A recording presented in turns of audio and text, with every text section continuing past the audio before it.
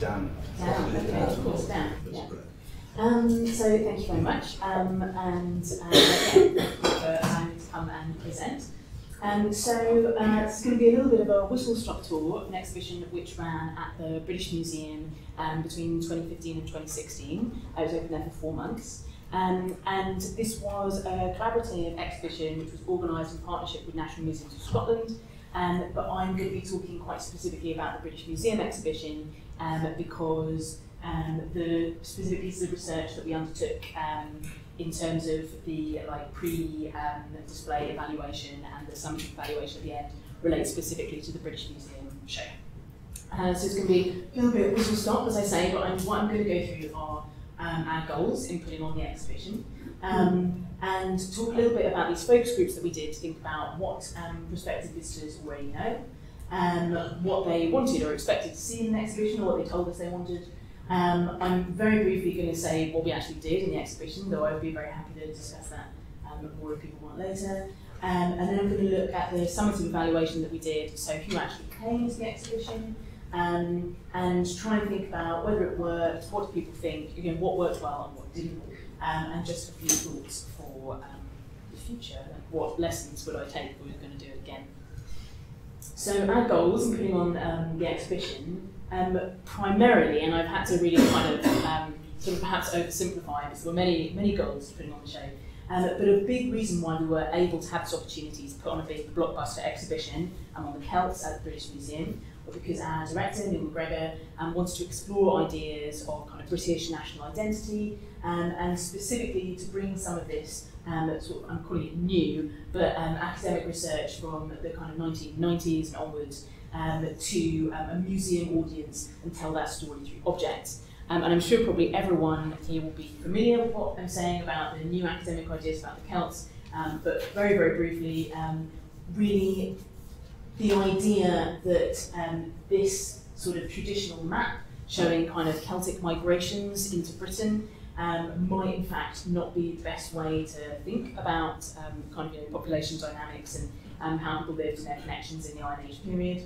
And instead, and what we wanted to present in the exhibition was the fact that there is kind of clear historical air between the areas where the classical authors spoke about the ancient Celts as living from around about 500 BC through into the early Roman period, and the areas which today have become the modern Celtic nations, and explore the way that that name has kind of been reappropriated from the sort of 1700s onwards to refer to something which is an equally valid identity but is quite different to the prehistoric identity.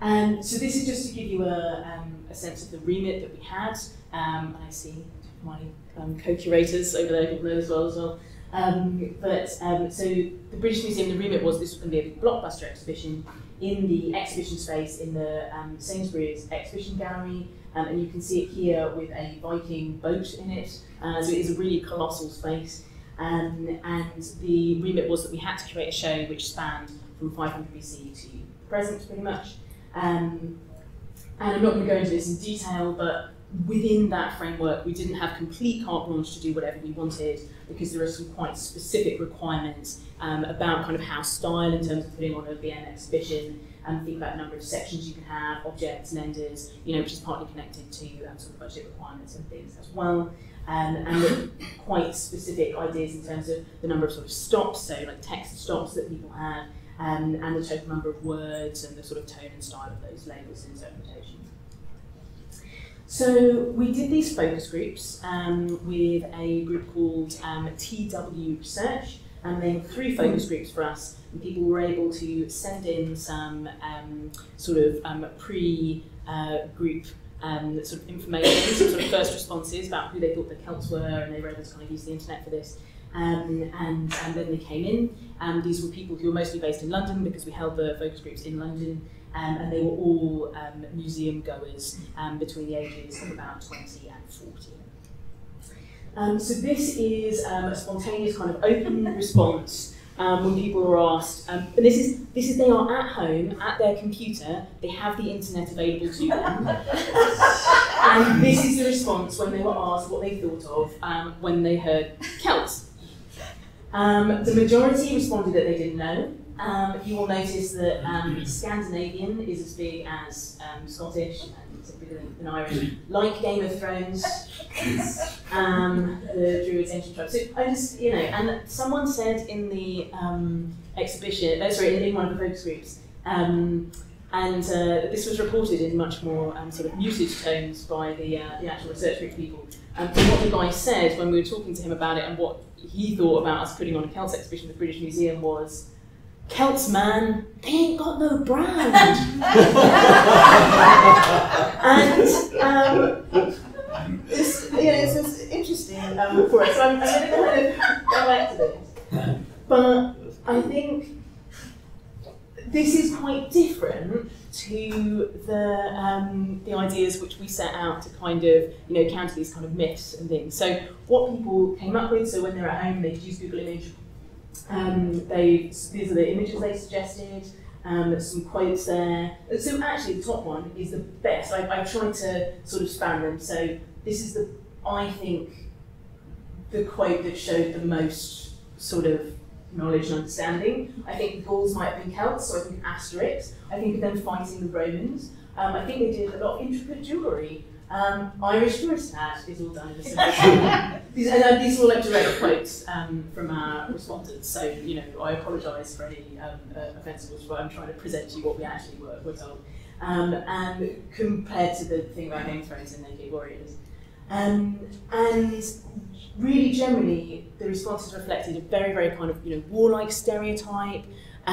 Most people, and I think this is telling because we were doing it in London rather than, for example, if we'd done the same assessment in Scotland, I think we would have got very different answers.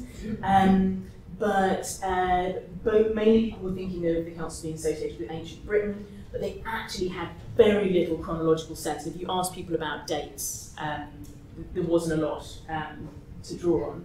And nobody mentioned this kind of, Celtic expansion, Celtic migration. So what did they want or expect to see? They predominantly expected to see weapons and round huts. But I think the size of weapons there, there is this very warlike stereotype that these people had come back with. And one of the things, so the point where I actually got to speak in the focus groups, we then were able at the end to kind of show them some of the kind of objects we would be displaying, and we had some really, really lovely responses to that. And people were really fascinated by the idea that these people who they thought of as being very kind of warlike were actually producing this incredibly ornate kind of jewellery and weaponry. And we had somebody saying, I just didn't think there'd be any art from that era. I just saw that era as being war and savagery, and I didn't imagine any art emerging from it. So this, and the kind of, the mystery and the discovery, which Fliss was talking about, were really, really kind of key, that those are some of the things that people were very interested in. So I'm really going to only talk very, very briefly about the actual exhibition, because I've only got 15 minutes and I could spend far longer than that talking about the whole exhibition. But we opened with, so when you first went in, you were faced with these three objects, a Scottish harp, glassach, a Welsh banner from the Eisteddfod, which is quite a modern piece, and a stone cross, which is only medieval. And although you won't be able to read them, this is what it says about it. So we were going straight in, and just around the corner, you would see those two maps that I showed you at the beginning of the areas where the ancient Celts were described as living and the modern Celtic nations. And we were very much kind of following that story all the way through. So this is, we tried in the design of the exhibition, this is one of the things that I think worked really well, but to draw on that kind of, Celtic art designs in it. And so we had people just kind of arriving here, this is obviously a model in the exhibition that they made for us, and as they came through, people first, so they had this introductory section which you've seen an image of, where we kind of tried to sort of situate it and explain that we were telling this sort of 2,500 year story, and that we were not talking about a single people through time, but the ways which a sort of name had been changed and how it was used. We started then with the Iron Age section here, which was the largest section of the exhibition, where we dealt with the kind of ancient Celts. We looked at what happened with the arrival of the Romans in a much smaller area. And then we went on to talk about the emergence of distinctive identities in Wales, Scotland, Ireland, and particularly Scotland because of the connection with National Museum of Scotland in the early medieval section. And then we looked at how the name Celts got applied to this in the Celtic revival section, which followed the last part of the exhibition there.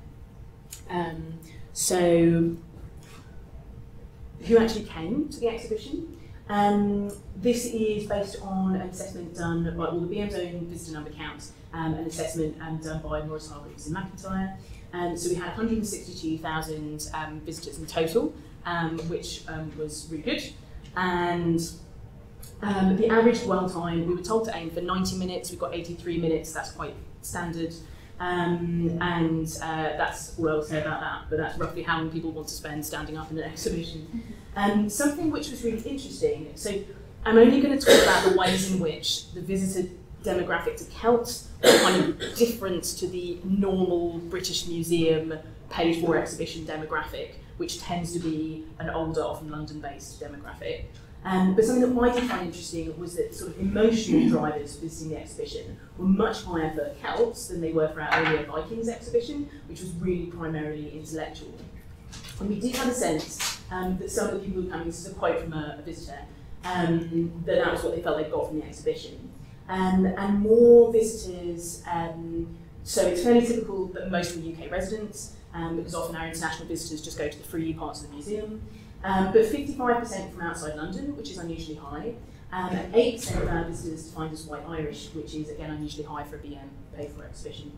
But most of our visitors, and this shouldn't really be a surprise to any of us, but I say it anyway, came saying they had a general level of knowledge, and many actually described themselves as having little or no knowledge about the Celts that they visited.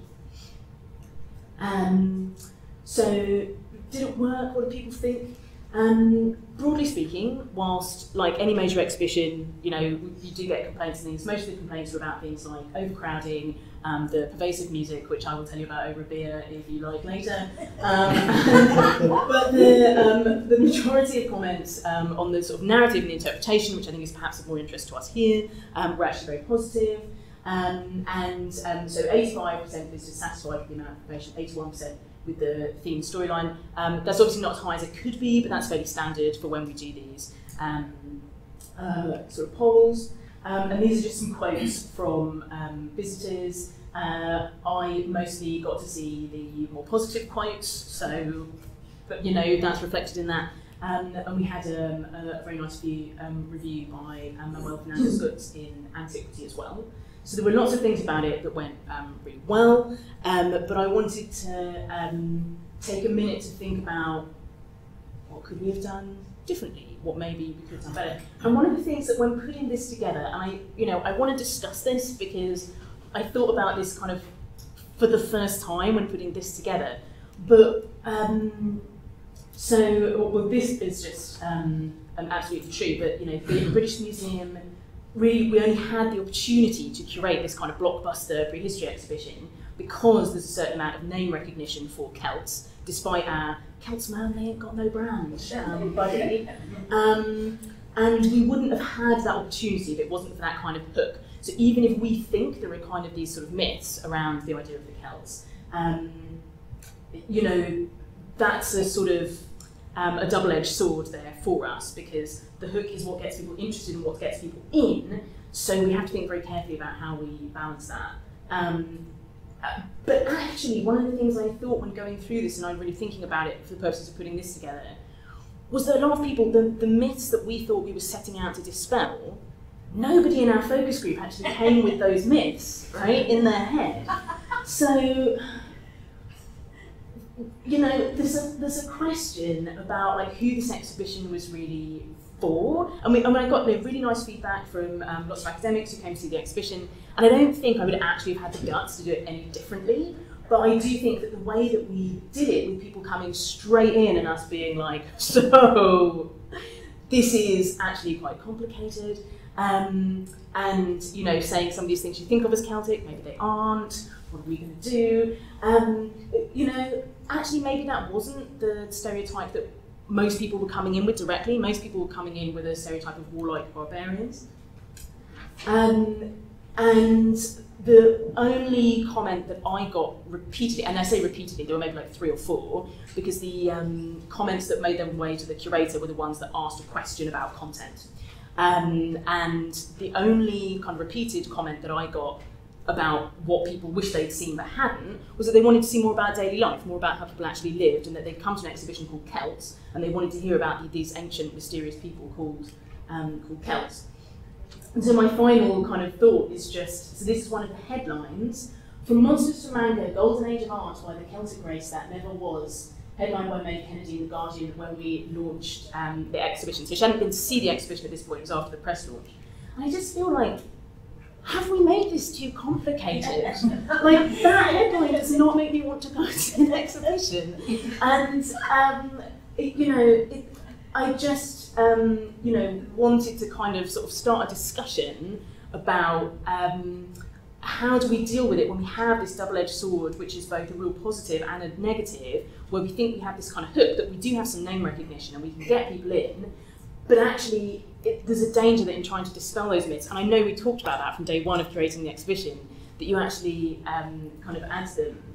But I think our real challenge has got to be, maybe rather than deconstructing myths, which people may or may not have in mind, that we actually need to kind of just tell better stories, and maybe that's the way that we can curate. So thanks very much.